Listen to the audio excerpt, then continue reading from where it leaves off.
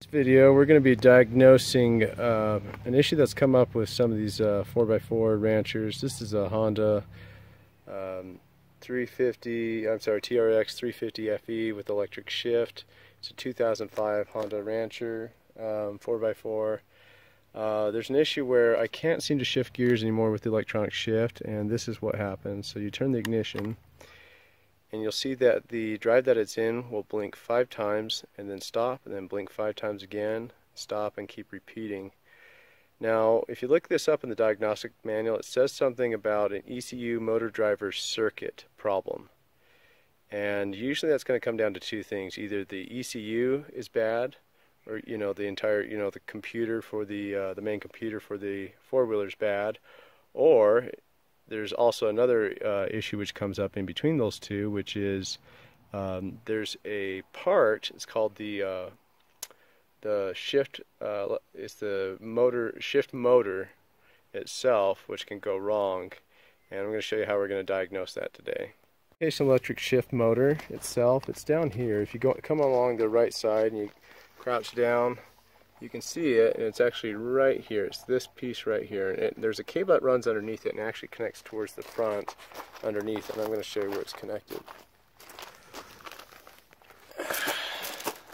It's the skid plate. If you come up above the skid plate, I've already unplugged it right here. It's this white piece right here, and it plugs right in right there. So I'm actually going to take a break on the video here, and I'm going to start measuring the resistance between these two wires. That should give us a good idea on the resistance between the motors, because when you turn on the engine, the ECU does a quick check and looks at the resistance on the motor, on the electric shift motor I should say, and it determines if it's in a certain range, it's okay to go ahead and start shifting and starting up normally. If not, it's going to start kicking out that code and you won't be able to shift gears at all, so stay stuck there. So let's take a look at it.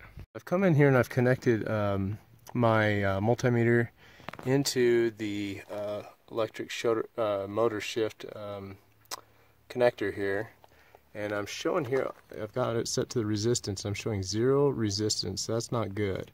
So I'm going to pull these out, and actually I have a new electric motor shift over here. I'm actually going to take this and plug it in down here. So take this and just bear with me for a second here, and connect this in on this side, start measuring the resistance between. It looks like I'm now getting some measurement here, so it's interesting. I'm getting about 10.7 ohms of resistance, and so since the other one's got no resistance whatsoever, that seems to imply that there is a break in the motor itself, so I'm not able to get any contact through both of them. So that's probably what the ECU picked up when I tried to start up the four-wheeler, and that's why it was throwing that 5 blinking error code for the ECU motor drive circuit problem. So all I have to do now is replace this electric shift motor, and everything should work the way it should, assuming there's no other problems. Something you can do real quick to test and make sure that you're not going to have any issues is I'm going to actually take this, I'm going to disconnect it, and I'm going to hook up this right where the other one is right now, and I'm actually going to, I'm not going to actually shift the motor, but I am going to turn it on. So I'm going to take this, I'm going to plug it in up here. Just give me a second, I got to turn it to the right side. It's always fun to do one-handed. That's not right, so there we go. So I'm going to plug this in, if I can manage it one-handed.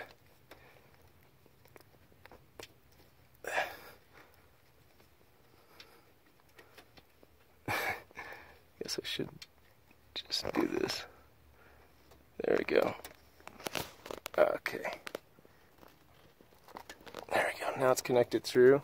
I've got the motor hanging out here on the ground. I'm not going to do any extra shifting, but watch what happens.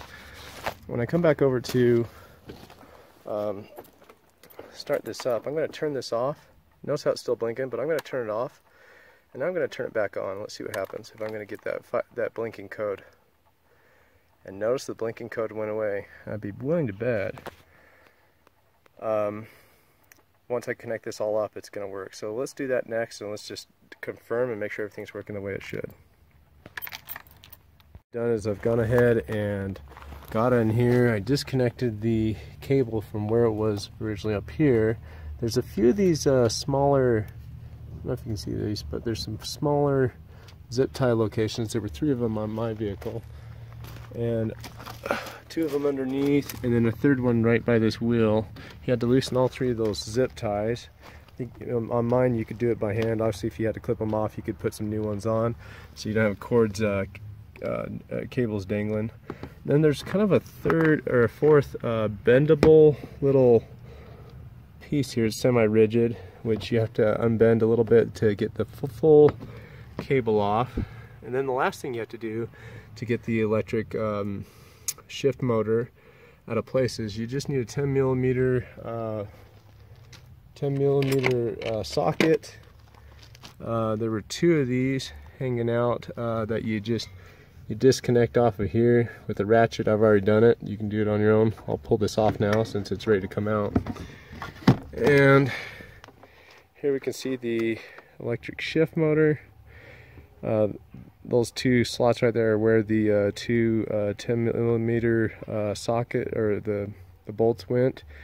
I've taken them off, put them to the side, and now I'm gonna just repeat the same steps in reverse and put the new one back on, and then we'll test it out.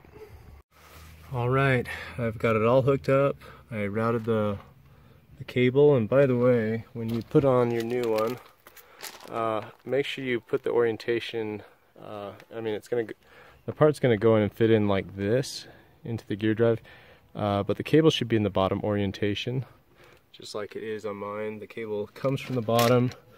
It's gonna snake around this way, come into this sort of semi-rigid hose. It's like a cable connector right here. You can kind of bend it and it'll hold its shape. Comes under the tire. There's a zip tie down here. You got to tighten back up, and then there's going to be 2 other zip ties. One right here, one up here, and then you finish it off by plugging it back in right at the very top. So now's the moment of truth. We're going to go ahead and try to start it up. And get back on this. Bust out my keys here. Let's plug it in. Oops, looks like I had the wrong keys. Hold on. It's better. And then let's go ahead and try it now. Gonna turn it on. Last time I was getting 5 blinks, and it looks like everything's working the way it should. I'm gonna go ahead and start it up. Looks like it started fine. Let's see if it'll shift. Look at that. It's shifting just nice now. Okay, looks like it's working the way I'd expect, so that's awesome news. Okay, well, I'm gonna go ahead and shut her down. Anyway, that's a quick, easy way to fix the 5 blinking error code for the electronic shift. Also, just another reminder, I'm not a professional, so be cautious as you do this. Wear the right PPE, protective gear.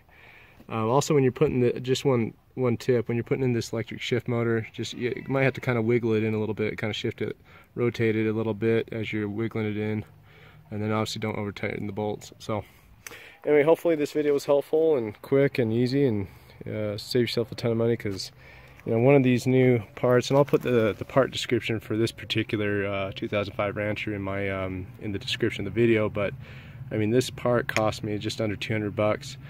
Some people think, oh, the problem's with the computer module, but that'll cost you at least $400 to do that. So this is a pretty quick way to see if it's this. If it's not this, it's more than likely the computer unit, which is going to cost you a bit more, but at least you can save yourself some money by doing it yourself. So anyway, hope everyone has a great day, and talk to you later.